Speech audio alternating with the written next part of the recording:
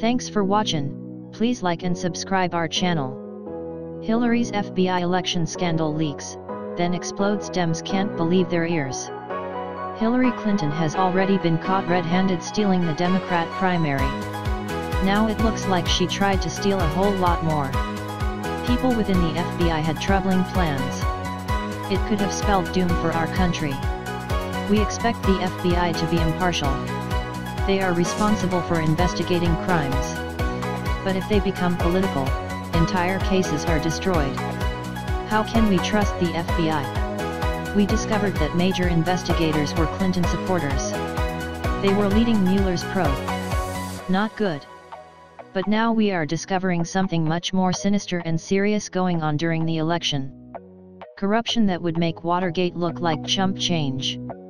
From the Wall Street Journal. Wednesday's revelations, they're coming almost daily, include the Justice Department's release of 2016 text messages to and from Peter Strzok, the FBI counterintelligence agent whom Mr. Mueller demoted this summer. The texts, which he exchanged with senior FBI lawyer Lisa Page, contain expletive-laced tirades against Mr. Trump. Such Trump hatred is no surprise and not by itself disqualifying. More troubling are texts that suggest that some FBI officials may have gone beyond antipathy to anti-Trump plotting. In another exchange that month, Ms. Page forwarded a Trump-related article and wrote, "Maybe you're meant to stay where you are because you're meant to protect the country from that menace."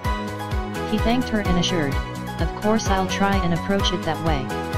Mr. Strzok, recall, is the man who changed the words grossly negligent to extremely careless in James Comey's July 2016 public exoneration of Hillary Clinton's emails. The man who should be most disturbed by all this is Mr. Mueller, who wants his evidence and conclusions to be credible with the public. Evidence is building instead that some officials at the FBI who have worked for him may have interfered in an American presidential election. Were these cronies planning a coup? They didn't want Trump to win the election. Their insurance was the bogus Russian investigation. They were looking for evidence of collusion. Even if there wasn't any, they'd find some reason to get Trump. More intel is emerging to prove this. Lead investigators showed a hatred for the president. How can we trust Mueller's investigation wasn't compromised?